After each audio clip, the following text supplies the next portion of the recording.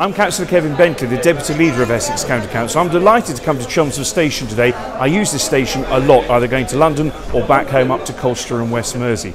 And I'm delighted to open this water dispenser because this is very important. A, water is good for you, especially during this hot weather, but also it helps with these bottles, or bottles like this, to save on plastic. It's important to reduce plastic bottles, so come to Chelmsford Station, bring this or your own bottle with you, fill up with water on your important journey to and from work, or on holiday, or anywhere else you're going in London or elsewhere.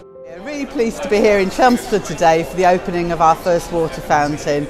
I'm hoping it's really popular with our customers and we get to more out across the rest of our network. Please enjoy.